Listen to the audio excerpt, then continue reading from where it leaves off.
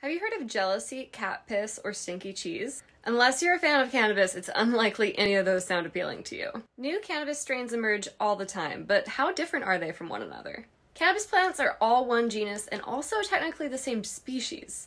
This can be further divided into subspecies, indica, sativa, and ruderalis, but that's a topic for a different video. Strain names are a lot like dog breed names. They help us describe what the strain or breed looks like and even how they behave. In this way, saying Kush is a lot like saying Labrador. It can be mixed with a lot of other strains or breeds, but its lineage should trace it back to an origin in either Kush or Labrador. And if you're Tommy Chong, you might just be smoking a little bit of both.